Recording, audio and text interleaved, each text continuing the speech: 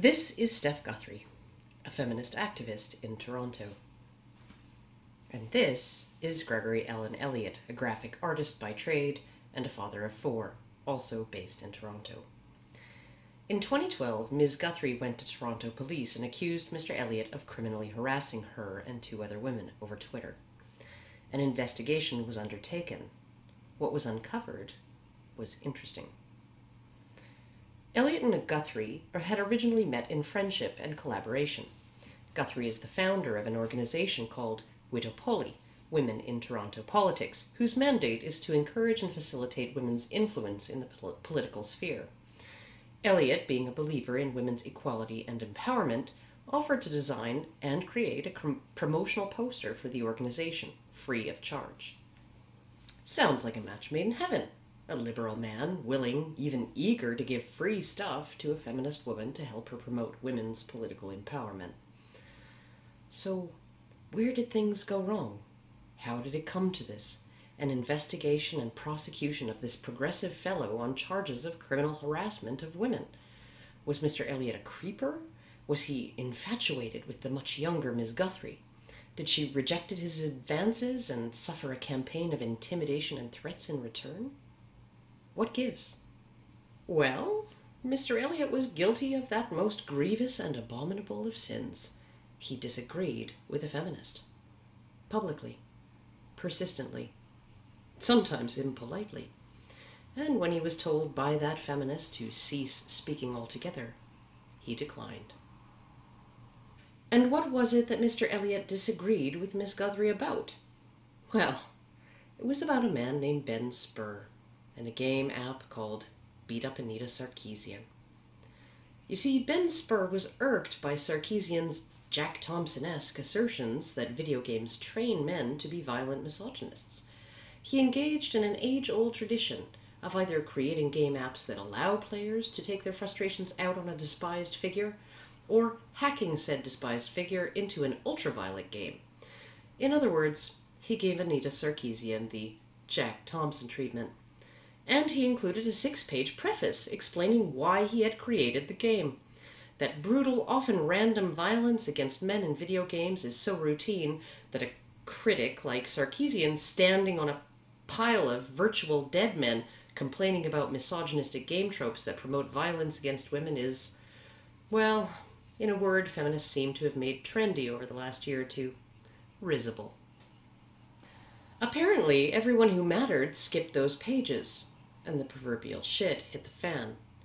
The game app was short-lived, being pulled almost immediately from sites where it was hosted for download after the publishing of dozens of articles condemning it for misogyny and anti-woman violence. But things weren't over for Mr. Spur, and they were just beginning for Mr. Elliott. Ben Spur lives in Ontario, and Ms. Guthrie saw it as her moral and civic duty to crush him like the misogynistic cockroach he obviously was. She and her friends tweeted furiously at every company that did or might ever have a use for Mr. Spur's talents, warning them not to hire the leper. Guthrie mused later in a TEDx talk that she debated with herself vigorously over whether she should sick the internet on Mr. Spur, a debate Mr. Spur unfortunately lost. Understanding full well the scope of her reach on social media, Ms. Guthrie incited a mob of feminist Twitterites to bombard the man with hateful messages. She and her friends even publicly discussed a poster campaign in Spur's hometown, outing him as a violence-promoting misogynist. Now, Mr. Elliott watched all of this go down, bemused at first, and then he dared to speak up. Ms. Guthrie's behavior, he claimed, was no more moral or righteous than the game Spur had created. He disagreed not with her feelings, but with her actions. And that was his first mistake. His second mistake was to continue talking about Ms. Guthrie, a public figure, remember, and her actions, even after Ms. Guthrie and her compatriots blocked him on Twitter. Indeed, if Guthrie, a public figure, was harassed by Mr. Elliott, it was not because he was directing any invective or disapproval in her direction, but because she and her friends went looking for it. They had to go looking for it. Mr. Elliott was blocked.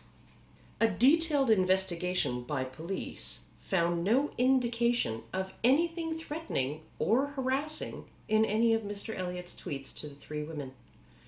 But under Canadian law, criminal harassment is subjective. It's based partly on the objective actions of the accused harasser and partly on the subjective feelings of the victim.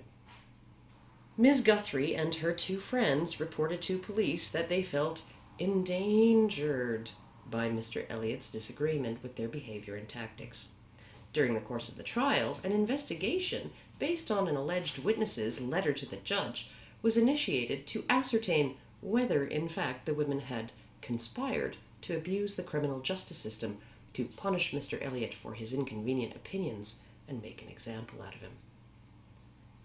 Endangered? I think not. These women, Guthrie at the helm, have perpetrated multiple campaigns of internet bullying and harassment against people they don't like. Guthrie wasn't afraid for herself when she outed Mr. Spur. On the contrary, from her TEDx talk, she fully understood the enormous power she had to destroy him on a whim.